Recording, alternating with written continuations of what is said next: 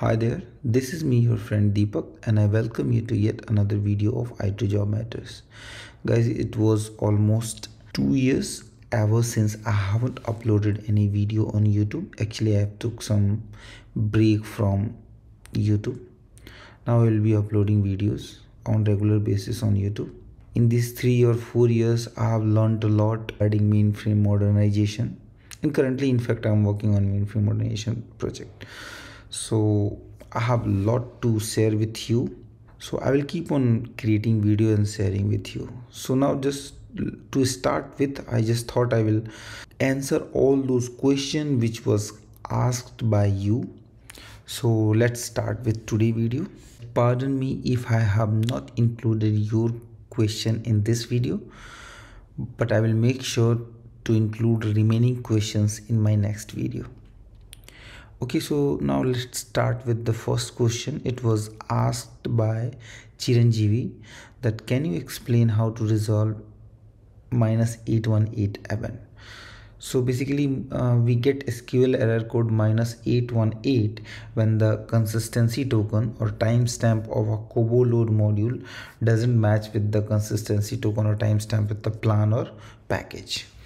So if that consistency token doesn't match with the application program or a COBOL application program which you are trying to execute, it will be not able to run the SQL query which you have written in the COBOL program. So for that it becomes necessary to resolve this issue.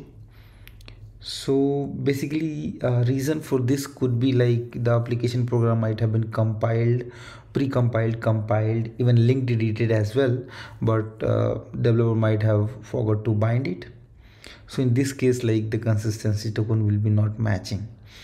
So solution for this is like you need to bind the application using the DBRM, basically where you have the same consistency token what you have into the COBOL load module, or better just do the pre-compile again and then compile up the COBOL modified source code again, and then on other hand bind the DBRM to a planner package.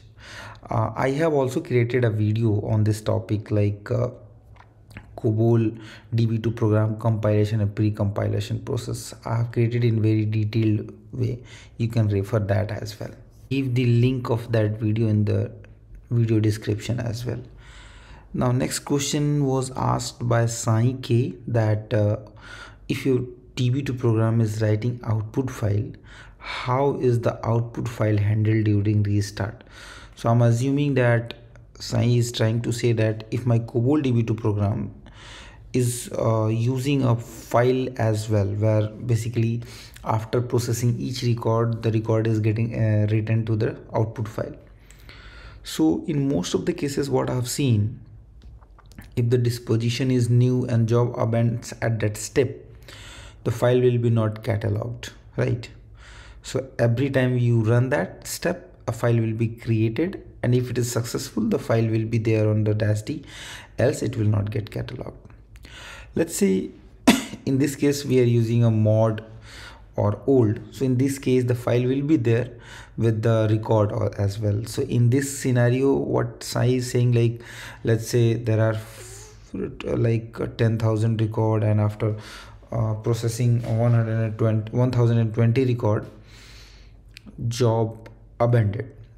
So assuming that you have used mod disposition of the dataset, so like let's say your commit frequency is 1000 record, so 1000 record will be committed, and then the rest 20 when you will process again, you will keep on writing into the file, right? And once 1000 is reached, you will be committing it. Now the 20 record you have already written into the file and job is abandoning, right?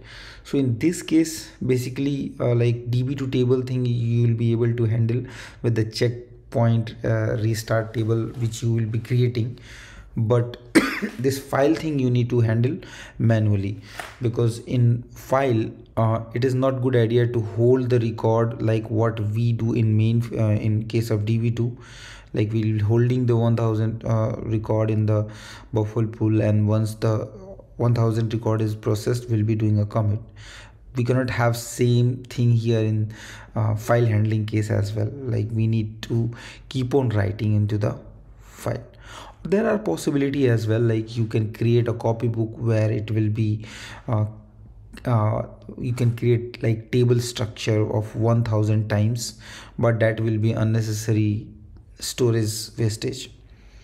But that option is also there, like as you are done with the 1000 record, you will commit and at the same time you will write into the file. If in between job is abandoned, let's say 1020, the 20 record will be not there in file and not there in db2 table as well. So this way it can be handled. Next question was asked by Kunal Vastani, that what about checkpoint? Can you please help me understand this point? Yeah, so basically checkpoint is the point when your job abandoned, and when next time when you restart your job, the same checkpoint will be referred to determine from which point the job needs to start its execution. So in most of the cases I've seen, like we use db2 table. We create a table like restart table or checkpoint restart table. The name can be of the as per the organization standard or your choice. Like 3 records are common, 3 columns basically: program name, the execution date, and the record key. So basically program name, like which program is being used or the program which is being going to abandon, the date of execution, then when the job was getting executed, and the record key, like the last record key when till that point the record is processed. Let's say there are 10,000 record needs to be processed and the commit frequency is 1000.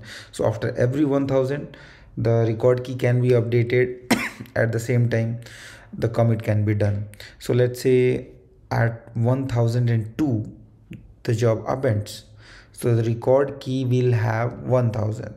So next time when we are going to start, the 2 record which basically has been processed, but it will be rolled back, right, because job abandoned.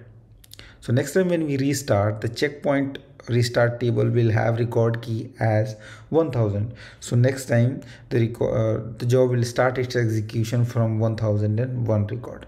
Question was asked by Venkata Sudhir, that what is difference between full outer join and union. So yeah, so this query basically or question I have already covered in this video as well. I will give the link of that video in description, but I will quickly tell you the difference. In union we have a lot of restrictions, and union basically combines data into one row, like you can see here the example. And as I said, like in union all we have a lot of restriction, like number of column from A and B table should be matching, and the data type also should be matching. These are the restrictions. Now if you see here, I have did a union on the city name. So if you see here, the number of row will be increasing, right? Like say this is union and this is union also. In union, like you will be getting all the city name from this table, all the city name from this table, and whichever is repeating more than 1-2 times, for that the only one entry will come. In case of union all the entry, be it like it is getting repeated 2 times, 3 times or 4 times, every entry will come here. In case of full outer join or full join, basically we'll also get the like full data. But see here, like I have been trying to get the name and department name. So the width of the table is increasing here, height of the table is height of the result set is increasing, and here width of the result is increased, right? You will have the liberty to get some data from this table, like you will be able to get the department name from this table, or maybe department ID from this table. So that option you have in join. So join basically you can combine column from 2 or 3 different tables in case of join. But in case of union, you just get the data from both the table of a column which you specify in your query. Next question was asked by Survi Sharma, that how to identify the bad record in file with millions of record which cause the job abandon. So basically, see, when job abandons, you will be able to see the log, maybe in abandoned, maybe in SDSF, or in any tool which you are using. So there basically you can look for the offset number, and that offset number you can go the program which the JCL might be using some COBOL program where the job abandoned. So that COBOL program, you can, let's say you are using Endeavor, so you can generate the compile listing there itself, or it is there. Basically that feature is already there in the Endeavor, that you can see the compile listing. Look for that offset number.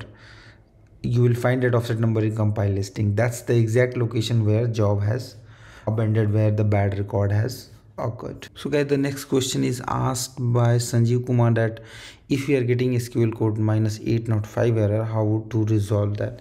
So we get SQL code -805 in case like COBOL load module which we are trying to execute, it's try to run or attempt to use a package or plan which is not found into the db2 directory or db2 catalog. So when we get SQL code 805, we get the reason code as well. It's like reason code varies from 1, 2, 3, 4. So there are 4 reason codes. So we get reason code 1 if the package name is not found. We could get reason code 2, like if the DVRM doesn't have a matching DVRM which we are trying to use, it doesn't have a matching entry into the table. We get reason code 3 if the DVRM name which we are trying to use has more than one entry into the package list. So in most of the cases, like these 3 scenarios which I said, we will be rebinding the DVRM basically.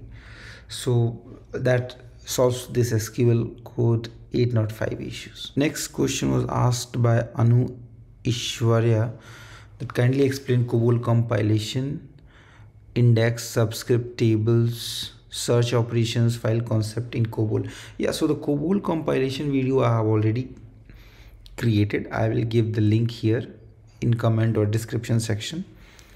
And thank you for giving these topics. So I will be creating videos soon on index, subscript, tables, search, and these topics which you have mentioned. The next question is asked by Rupa SP, that you have a COBOL and JCL, and if output length is increased, then which all things needs to be changed? Yes, so Rupa, like I agree, like this question I've faced in many interview, that they ask this is kind of situation based question, I would say. It's not to the point. Yeah, so in case the length is increased, output length is increased, so let's say we are using file. So in file, let's say initially we were writing 100 length data in file, now it's 110. So in that case we need to change the copybook if it is being used. We need to change the logical record length of the file, output file.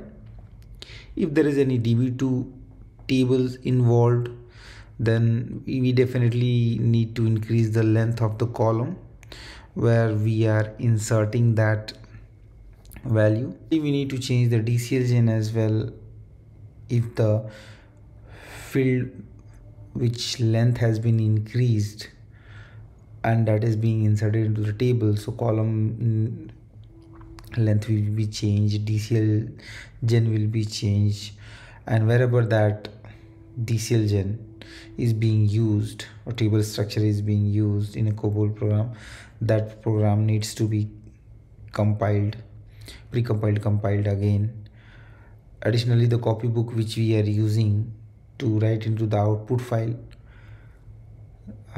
so that also needs to be, wherever that copybook is being used, that all program needs to be recompiled. Now next it's not question, basically it's a feedback that worst sound quality, but topic is super. Yeah, so thank you, I would say, Prashant, for your feedback.